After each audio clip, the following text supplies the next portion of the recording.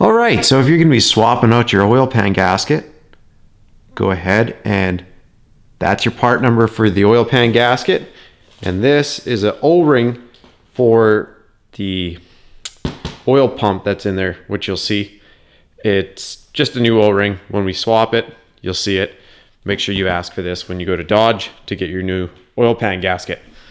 Once we do that, if you're looking at the bottom of your motor, take a look down here. You'll see all of those bolts, all of them.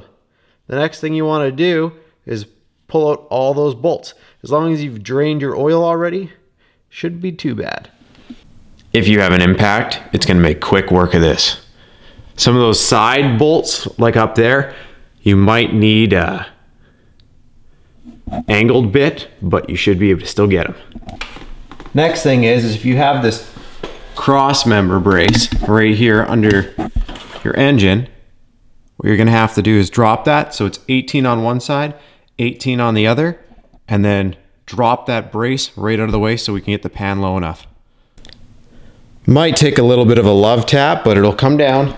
Literally, I didn't even have to love tap it. I was able to just kind of give it a hammer fist and it popped down. As you can see, it was full of a lot of rust. So from here, you should be able to loosen those last bolts and the whole pan will come out. Once you get all those bolts out, make sure you take the putty scraper. These are a drywall tool, and just separate the gasket. I need my hands for both of these, but you literally slide it in between the gasket. And if you turn it a little bit, it'll start to separate and take this whole oil pan right out.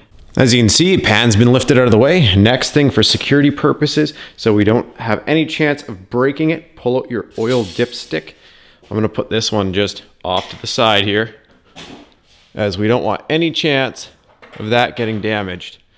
Now that the oil dipstick is out of the way, we can go underneath, and there's gonna be a few more bolts we have to take out. So next thing we need to do is pull out the sump arm so that way we can do this. So see that 13 mil right there? Right where my finger is? I love how I try to use lighting and it just wrecks everything. And then you can see there's one more bolt right here. So pull out that one and pull out that one. We should be able to pop this down and get it out of the way. As you can see, that is the O-ring we're gonna replace. So you can either do that now, I would actually do it later. We're gonna leave it on there and keep those bolts nice and safe and out of the dirt. So looking up, it looks like everything is free. Let's go ahead and try and peel this down. For those again that are wondering, what does he mean by go around it with a putty scraper? I mean, it's pretty easy, but this is all I'm doing. And then you pry a little bit, pry it a little bit.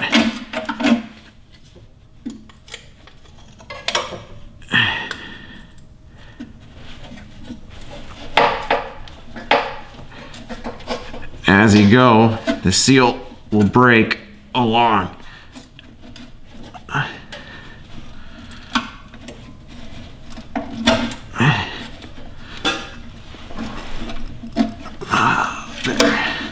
See, that whole corner just let go. Aha. Now I'll just work on this side and then it'll come right out.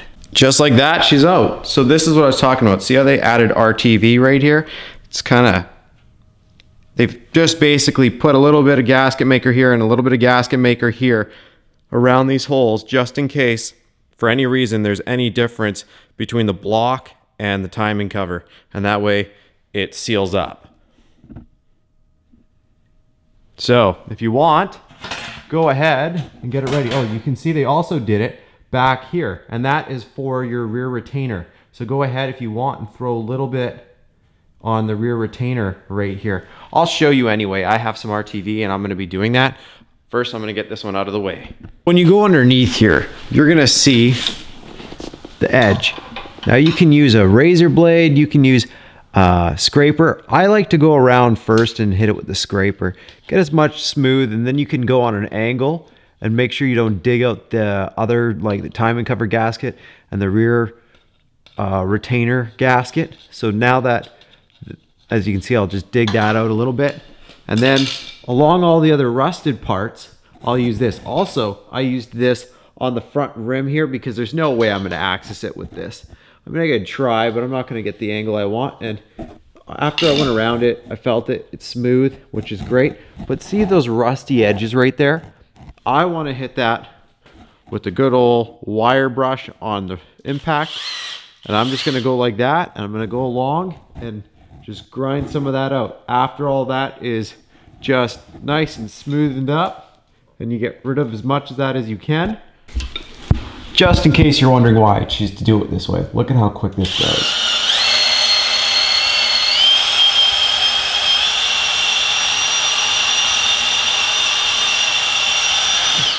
That's already from one screw to the next screw.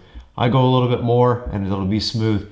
Like I said, it's quick and seamless. I don't want to bore you with me just using this, but also wear eye protection because those bristles can fly off, and if they fling in your eye, you're losing an eye.